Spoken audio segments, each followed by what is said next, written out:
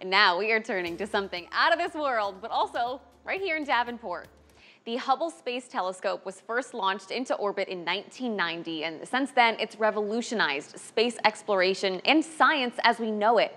Now, NASA's traveling Hubble exhibit is opening at the Putnam Museum and Science Center in Davenport tomorrow. But first, we've got a sneak peek for you tonight with Kelly Lau, Vice President of Museum Experience. Kelly, thank you so much for joining us.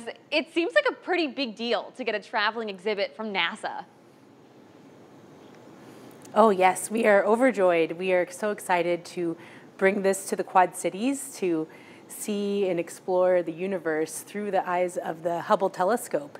And it's such an exciting experience to have right here in the community.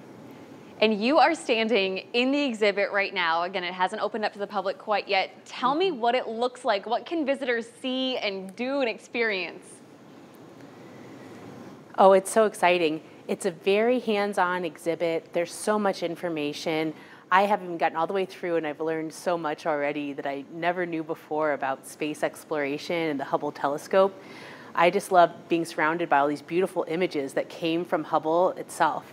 So you can learn about how the Hubble captures light, how astronauts service the station. You can even learn about things like the Hubble Telescope weighs about the size of 2 elephants. So it was quite a heavy thing to shoot out into outer space, and it's sitting there just right outside our atmosphere. Yeah, still orbiting out there today. So when people walk into the exhibit, right where you're standing, I can think is the big dome that they get to walk under. And then in the middle, there's like a replica of the Hubble, or at least parts of it.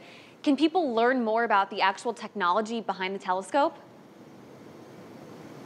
Oh yes, it tells you all about how it works, how its simple light capturing system can produce these beautiful images that are so striking and shows us galaxies very, very far away from us. So it's very hands-on. There's videos, there's all sorts of stuff. There's even information about the newer James Webb Telescope here and how Hubble and Webb work together to create new images of our universe that you can compare to each other. Well, Kelly, I am obsessed with space. I'm obsessed with the Hubble and the James Webb and all the telescopes up there. So you mentioned it earlier, the Hubble weighs about the same as 2 adult elephants. It's about the size of a school bus. Can you tell us some more about the impact this telescope has had? Oh, sure. There's just images that have come through that are so striking. It really inspires that love of space for generations.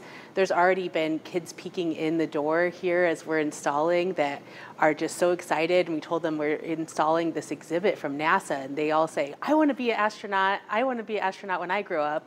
So that love of space and all its far-reaching interests start at a very young age, and that's what we hope, is that many kids will be able to come through, be inspired to learn more, and get that bug for space exploration that we have.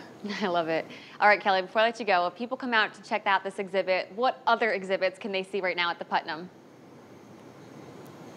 Oh, sure. We actually have some innovative Quad Cityans as well.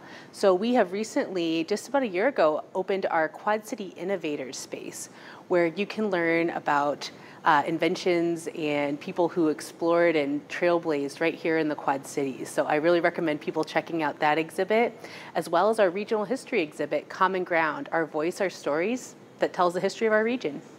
Oh yeah, that invention exhibit we featured right here on The Current. But Kelly, thank you so much for joining us today. Thank you. For you guys at home, if you want to share this story or check out more on the Hubble or the exhibit, you can head over to our website underneath the As Seen on TV tab.